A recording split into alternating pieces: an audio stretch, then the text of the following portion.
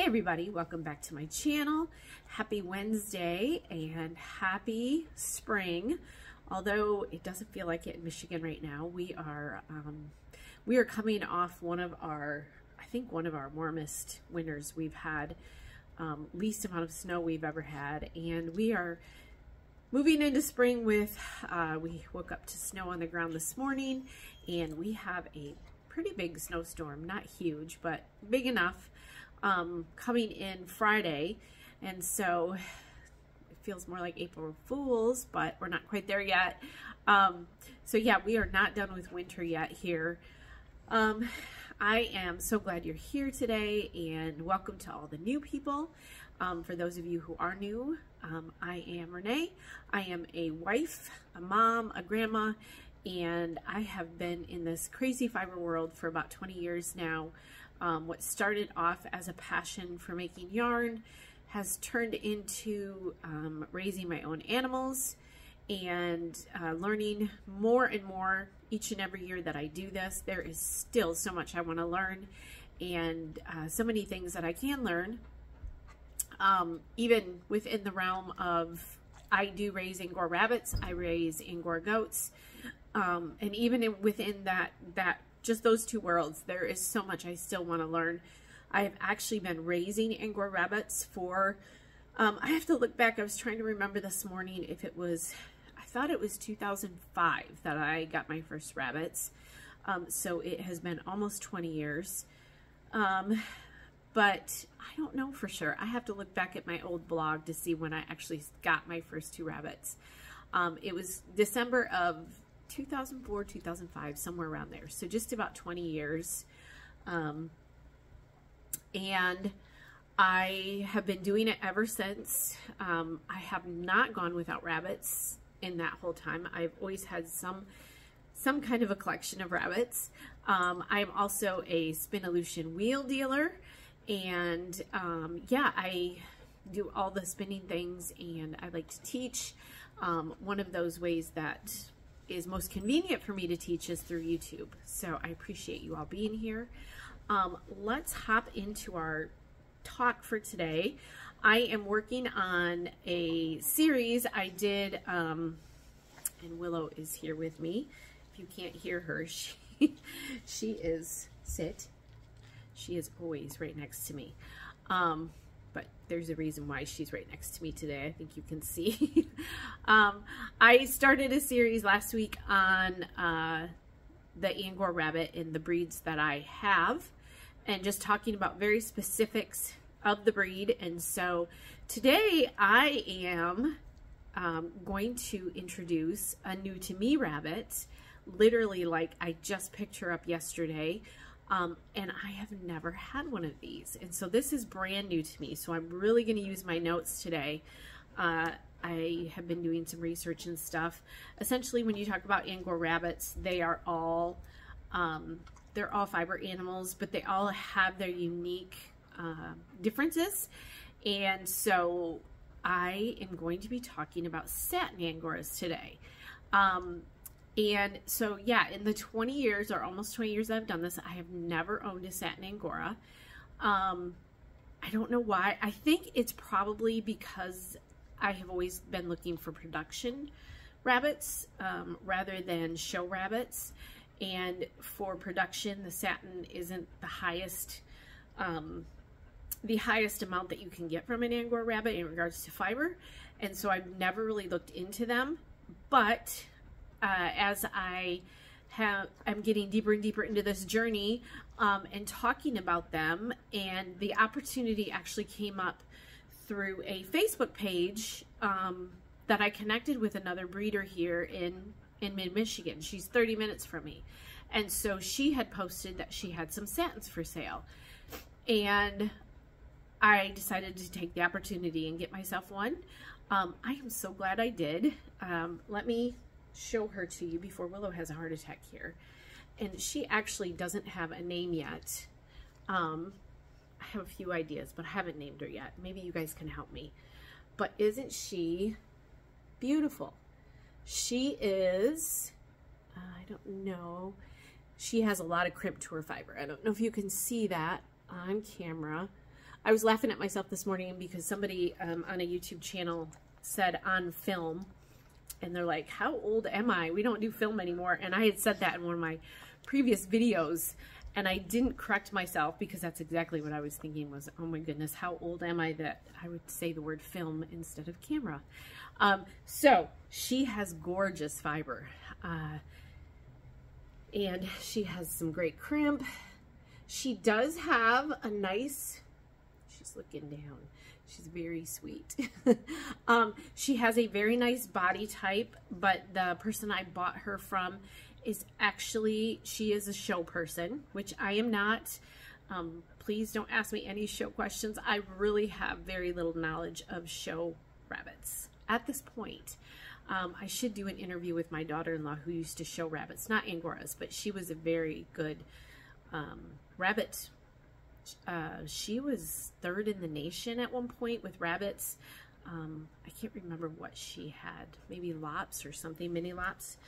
So I should get her on here and do an interview with her talking about showing rabbits and things like that. Maybe I'll do that at one of these points because I'm not the person to ask. I keep thinking one of these days I probably need to jump into that world at least a little bit.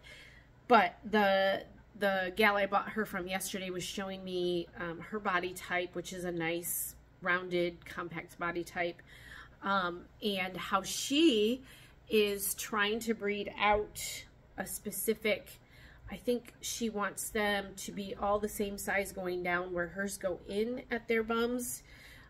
She wants it to be more rounded, I think she said, and so she's specifically breeding for that, which is a whole nother fascinating world. Willow, go away.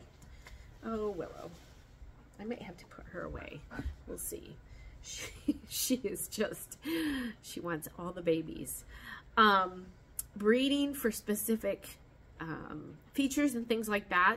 I am actually doing an interview, which I've already mentioned, with Stephanie from Rabbitry and Yarns tomorrow, which should, if I do everything right, this will be my first Zoom interview. So if I do everything right, we should have a nice long interview with her, and she is actually breeding for a new specific type of Angora. And so we're going to talk about that.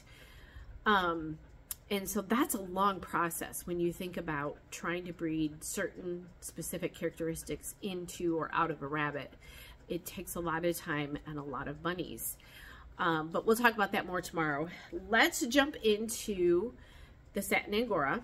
And again, I am learning this right along with you today. This is my first one. Before I get too deep, I don't know if I mentioned this in my last video.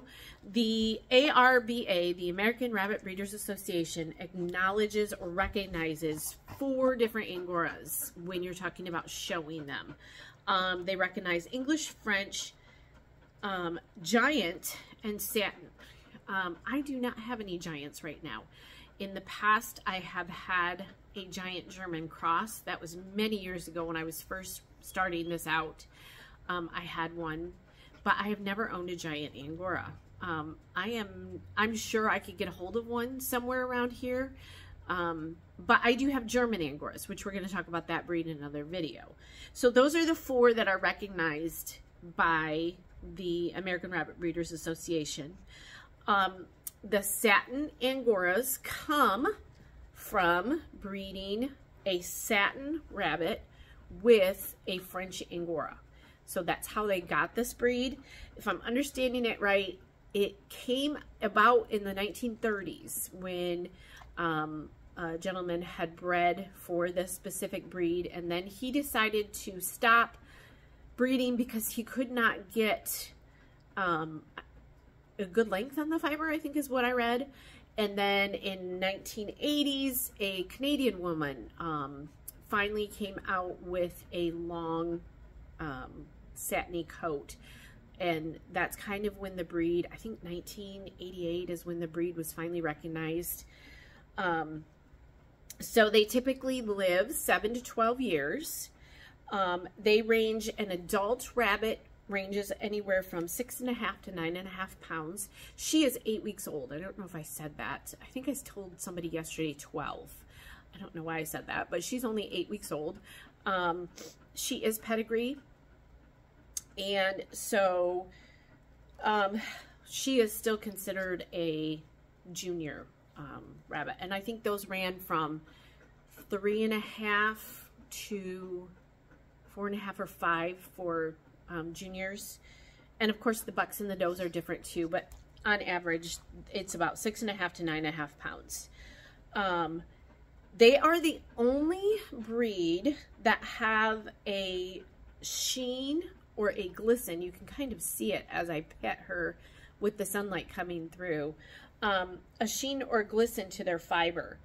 And their fiber is finer and softer than any of the Angora breed. So they have the finest, softest wool. The thing I was most excited about with her, I've talked about this before, where I have French and English black Angora rabbits, but essentially the black is in their face. So they have a very dark face, but their fiber gets very diluted and it turns into just a gray color, whether that be light or dark, but they're still considered a black rabbit. And that's what you're going to get when you get French or English. I was super excited to see her in pictures and then see her in person yesterday, and then to see her mama, who is also very, very black. So she's going to keep this color, which is super exciting to me because I have never had this dark of fiber on my black rabbits because I've only had French and English. If I understand it right, the color, and if I mess any of this up, please, if any of you are familiar with Satin Angoras, please let me know in the comments. But if I understand it right, their color range is not as wide as like the other Angoras. They're more basic colors, but they are very vibrant, which you can see in her color. It's just beautiful. And kind of the sciencey thing behind that I read is it's a recessive gene, and I am reading this because I can't remember all this, that causes the casing around the hair shaft, the pigment in the hair shaft, to be translucent instead of opaque. And it also, the gene also causes the diameter of the hair shaft to be smaller than any of the other Angoras. So that's why you get such a beautiful color. The other thing with satin, which I said at the beginning of this video, the reason I've never really jumped into them is because you only get, on average, you're only going to get about 1/2 pound of fiber from each rabbit. They don't have, if you're looking for a production rabbit, this probably isn't the way to go. And so there's less bang for your buck when you're talking about grooming and everything else. If you're looking for very specific colors though, like the black, this may be a route you take with at least a few of them, which I'm super excited. I may end up, I have been looking, my colors over the last few years, as I kind of dwindled down about 8 years ago to about 6 rabbits, and have recently built my herd or my rabbitry back up, and I am looking for more of those colors. So I have the whites and I have the chestnuts, I have reds now, but I am looking for more color in my rabbitry. And so this is going to be a nice way to add that, although I won't get a ton of yarn from this. So maybe a couple more of these will be on my to-do list coming up. I don't know. We'll see how she does. She is extremely sweet though, just sitting here. Like I said, I just picked her up yesterday. So because of all of the fine fiber, it does mat a little bit easier, or yes, does mat a little bit easier, and it's going to be easier to felt. So that will be the things that you'd have to watch with the Satin Angora in regards to keeping them groomed and keeping them mat free. And I read in a little article or something that I was reading this morning that breeders are still trying to work on increasing the yield of their fiber. I don't know, it didn't go into great detail how they're doing that, but again, that trying to breed in something or out something of the rabbit takes a lot of time to do that. So you're looking for very specific things, whether it be body type or fiber type. Again, we'll talk more with Stephanie about that tomorrow, but that's essentially what they're trying to do. Let's see, did I touch on everything? I think so. I think that was the basis of this breed. Like I said, I'm super excited, and I do have her. She is not in a cage. She is in one of my indoor spaces, my indoor playpens, I call them. I have her in one of those, and she's doing really well. She's eating, drinking, she's acclimating really well. So she's got quite a bit of space, and yeah, so we'll see. I debated on putting her out with my other 4 females out in the colony and decided against it just because those 4 are pretty bonded right now. Willow, she's going to end up tipping over my chair. Oh, now Maggie wants in the mix. It's like chaos around here. If you could only see Willow's face, she is very intent. So, I hope that this video helps. I hope you guys got some of your questions answered about the Satin Angoras, and if I missed something, please let me know. I love to read your comments, and I try to respond to all of them. But yeah, so this is a new edition, and I am hoping we will see. I haven't groomed her yet. Willow, come here. Move. Move. Thank you. I haven't groomed her yet, and I don't think she has been groomed yet at all. So she's got kind of that baby fuzz still. You could see her undercoat is a little bit lighter, but it's still much darker than any of my black French or English Angoras that I've ever had. So I hope you guys have a fantastic day. I hope you learned something today, and I hope you get to create something today. Bye.